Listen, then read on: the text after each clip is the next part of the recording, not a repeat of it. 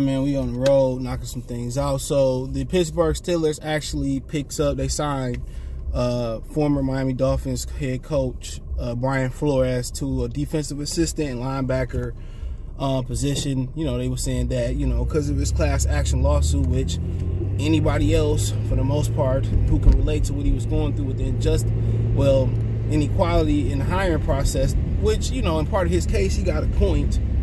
Because, you know, obviously the NFL has admitted that they have a minority issue, and that's why you had a Rooney Rule, and then the Rooney Rule got souped up a little bit more, so on and so on. But you know, they hire him, and, you know, most people say, well, they're not going to hire him again. He ended his career off now. I think he may not be a head coach again after this. You know what I'm saying? Or maybe, you know, the NFL admit, okay, we got a problem. You know, a lot of people bash Kaepernick for trying to come back into the league and turn it down. What was it, the XFL, AFL, whatever the hell it was. But check out the NFL Talk playlist, thumbs up the video, share the video, subscribe to the channel, subscribe button, the bell icon button, hit all notifications, increase chance the notifications go live, and hit the link tree, link in the description. You can find me everywhere there.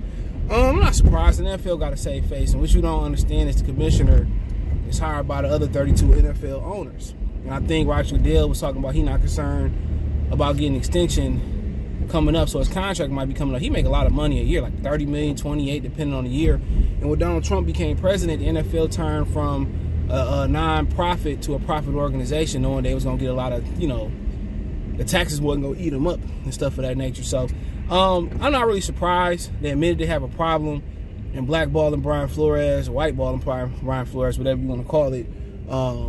That's just gonna give his That's just going to give his case validity and people that can join in. You know, ain't nobody really joined in. Hugh Jackson said his piece. You know, Jim Caldwell didn't join in. Lovie Smith got hired as a token guy. In most people's opinion, can't say that's factual. That's an opinion. And I can't even say, to me, in my opinion, it ain't token, because it was one of the worst coaching hires to have outside of New Orleans, who were almost $80 million over the cap, and that's why Sean Payton topped out of there.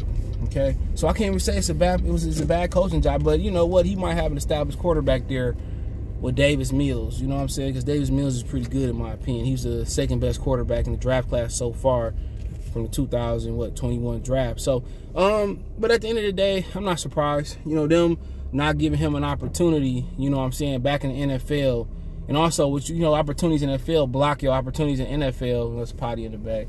Well, a little bit today. It block your opportunities in the NCAA too, because Stephen Ross is the ownership he came from Miami. He's a former he's a Michigan alumni. So a lot of the guys that's in college football and that's in football have a lot of power in college football. You know, even in the music entertainment world, a lot of them have power in college football. So a lot of them have friends in the NFL, kind of intertwined with each other. So I'm not surprised, because that not giving him an opportunity would admit that I'm wrong. They have admitted wrong. I'm not surprised, bro. I mean, Kaepernick situation, it's different. Now, will Flores become another head coaching candidate? I doubt it. You know, I'm not surprised the Steelers had a hand in this, because the Steelers created, you know, they owner Art Rooney created the Rooney Rule. That's why it's called the Rooney Rule. So, you know, the Steelers is one of the most legendary organizations ever. But if they want to admit they really got a minority issue, bro, it really got to boil down to the Broncos are selling. I mean, the Jaguars could be selling. Shad Khan seemed like a lot of frustration in Jacksonville. All right, could be other opportunities, and they got. I mean, I hate to say give, because it's, you know, it's probably a lot of other deserving owners, but you know, people act like the NBA so far ahead because they embrace the hip hop culture, but they not as far ahead as most people think, because they have one minority owner, and that's somebody like Michael Jordan. So they have two, I believe, in history with Ben Johnson, or the Johnson kid that owned Bob Johnson, who used to own BET. He used to own Charlotte, Bob Cassidy, and they sold to Michael Jordan. He took him back to the okay. Come on. Let's sit back down. He sold, you know, he turned it back to the Hornets and stuff of that nature. So I mean, at the end of the day, I'm not surprised, because, you know, if you admit that you have an issue, then you're going to try to fix it. So, I mean, most people say he'll never work again. Most people say Kaepernick would never got another trial, another opportunity again. But he did. So he did. So, I mean, that is what it is. He got another opportunity. Hopefully he manifests him becoming a head coach again, and no hard feelings. But we know he probably never want to be a head coach on the NFL level again, and that's the way you feel. But, you know, he got demoted, you know, from high coaching candidate to people saying why he didn't get hired again, to people say, well, why did he top out of the coaching, do this in the middle of the coaching hire process knowing that he was hired. Houston, look how they did David Culley. Nobody wants that job. New Orleans almost $80 million under the cap. Over the cap, nobody wants that job. So there was 2 shitty-ass jobs. Byron Leftwich was supposed to get the Jacksonville Jaguars job. He didn't get it because he didn't want to work with the general manager, which the general manager brought Urban Meyers in, so they should be fired together.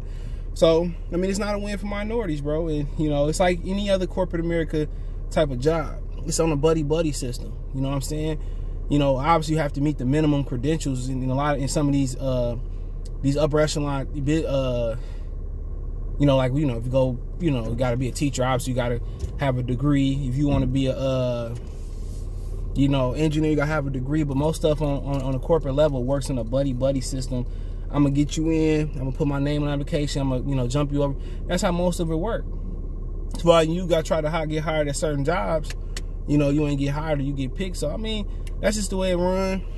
If anybody can get him back in the coaching, search, it's Mike Tomlin, the Steelers. They upgraded Terrell Austin to defensive coordinator. He was with Detroit for a minute, had us at the top 3 defense. Then he got scapegoated by Marvin.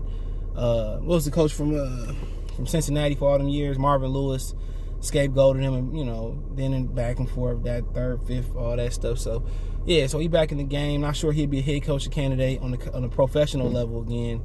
Or maybe he might be the spokesman. Maybe they might hash a deal, be like, you know what, man, we gonna start a program. We gonna name it the Flores program. And we gonna figure out how we can get better around the issue instead of attacking the issue. People say, well, what is the issue? You know what I'm saying? And the issue is that it's not enough minority owners, but they're gonna work around that. Because the owners hire homeboys, the guys they got, they can relate to. If you grew up in the suburbs, you're not gonna relate to somebody from the hood who had to struggle to get where they at. You're gonna relate from somebody who grew up came from a nice background, or somebody that looked like you. And that's just how corporate America works.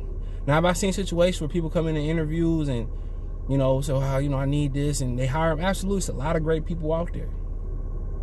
I've hired people, when I was in a position of power to hire people. I've hired people, who didn't have pretty much the skill, but I could see the hunger in their eyes.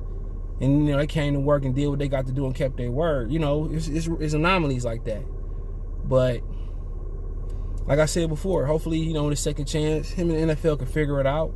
But whiteballing him or blackballing him, wasn't going to help their case to begin with. So, I mean, we'll see. Maybe they can figure out how to work around the problem, but the real issue is lack of diversity and ownership, straight up and down.